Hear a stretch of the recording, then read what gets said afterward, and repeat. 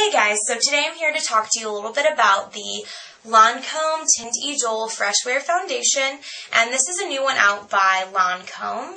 It is a 18-hour shine-free makeup. It has SPF 15 in it. It's supposed to be a humidity and perspiration resistant makeup that's going to keep you looking matte and poreless all day. So that was really appealing to me as someone who wears foundation all day. I'm typically gone from the house for about 13 hours a day, so I don't have a lot of time to touch up my makeup, and I really wanted to try this because I have combination oily skin and I just was really excited about all these product claims. So this bottle is $32 and you get 0.8 ounces, which is less than majority of foundations that have 1 fluid ounce.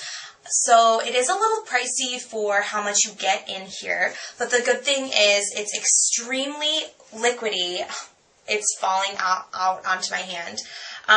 It's extremely liquidy consistency. As you just saw, I opened it up and it started spilling all over my hands, and I just got it all over me, so that's how liquidy it is. It blends, like this amount right here is probably enough for your entire face. You just don't need a lot of this stuff. It just blends like so nicely. It's so liquidy, it's so smooth, and it has really good coverage for how lightweight it is. I can just like rub it into my hands. You can kind of like get a feel for like the coverage. So compare my hands. This one here has the foundation on it, and this one here doesn't. So you can definitely see the difference. It really masks all my kind of veins in my hand. It's a beautiful matte finish when you first put it on. It makes the face look extremely poreless, extremely porcelain. You can powder it if you want, but you don't have to. I found I like the finish the best when I don't powder it, but I tend to put a little bit of powder, like a very lightweight powder, in my T-zone just in case I get oily, especially because I'm going to be wearing it for so long throughout the day. But in general, I really like this product as far as being like a very high quality foundation that makes the skin look very gorgeous. However, I found that this just like did not live up to the product claims for me. It did not last 18 hours, and I'm sad to say that I actually did test that out. I wasn't really that surprised that it didn't last 18 hours just because, you know, I've never found a foundation that lasts 18 hours, but it just did get very greasy by midday. I was seeing a lot of shininess in my T-zone. I did have to blot with this, and I did have to powder. So the fact that this is kind of marketed towards people with oily skin was a little surprising to me, that this just didn't work out, because it just sounded like it was going to be absolutely perfect. I loved this foundation for probably the first 5 hours I wore it, but beyond that, it just kind of started, like the coverage started dissipating, and then I just started seeing a lot of oil breaking through. Within those first 5 hours that I wore it, I absolutely loved like the feeling of my skin. It's very lightweight, it's very smooth, it's very natural. You don't even really feel like you have foundation on your face, and it's just such a gorgeous finish. You almost don't even want to put powder on your face to ruin that gorgeous, pore minimized matte finish. It's so gorgeous. But throughout the day, I just started getting very shiny and sort of more of like a dewy natural finish, which some people might absolutely love because they prefer a more dewy finish. So if you have like normal skin, normal to oily skin, and you saw this product and you were like, you know, I don't usually like products with a matte finish, I don't know if this is going to be for me, maybe you will end up liking this more than you think. But for me, because I really do like my skin staying matte for a long time, I was a little disappointed by the longevity of this foundation.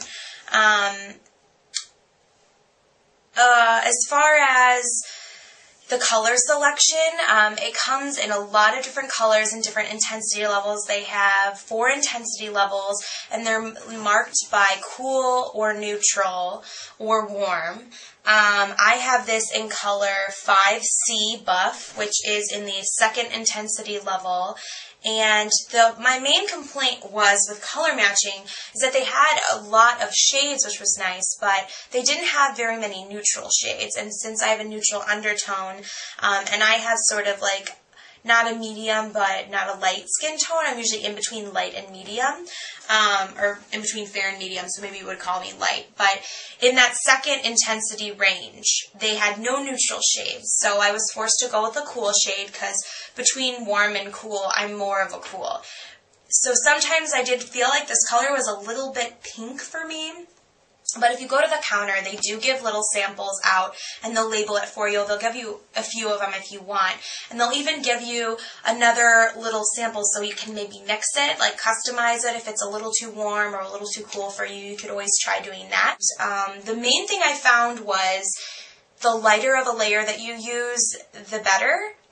If you build this to get more coverage, it does start getting even more oily quicker. So that was one thing I found. If I used a very little bit amount, like literally like a few drops, and then just used my Sephora number 55 and did a very thin layer all over my face, that was the best because it was better at controlling my oil. But if I reapplied it later or just applied it a little bit thicker for some reason in the morning by mistake, like I put too much on my hand or whatever, it did get oilier faster.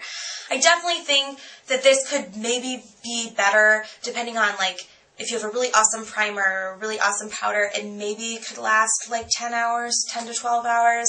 But I think it's just one of those things you really have to experiment with. I'm not sure if I'll be repurchasing just because it is $32 and it is it's only 0.8 fluid ounces. I think it's a good product, and I'm interested in seeing what will happen as I continue to use it throughout the fall. I'm thinking maybe that this is a foundation that I'll like more once it gets a little cooler, because my skin won't be as oily. So I think that it's gorgeous. It's a gorgeous finish, but it just did not control my oil the way I really needed it to. So if you have normal skin, maybe check this out. If you like a matte finish, definitely check this out. It's not overly matte, so don't be scared off by the matte finish. This definitely, especially later throughout the day, the longer you wear it, the more natural it starts to look. So if you're a fan of like the more natural finish foundations, the more satin finish foundations, definitely check this out because you'll probably like it. I was slightly disappointed, and that's probably why I won't repurchase, but it is a great foundation, and I definitely will use it all up. I will actually later be reviewing the Shiseido Sun Protection Liquid Foundation, and these to me are very comparable, and that they're both kind of supposed to be like sweat resistant and good for summer and have SPF in them, and between the two, the Shiseido definitely like beat this Lancome one like to death. Like, this one is like 20 times better. So I got the Lancome one first, and then I got the Shiseido, and now that I'm like trying them, I think I liked the Lancome until I tried this Shiseido, and now that I have tried this Shiseido, I'm just kind of like over the Lancome. So I'm definitely going to keep using this throughout the fall, and I think I'll like it better. But right now, while it's still summer, I'm definitely going to be using the Shiseido. As far as the claim that this product is sweat resistant and good for humidity and perspiration, I would definitely disagree with that claim.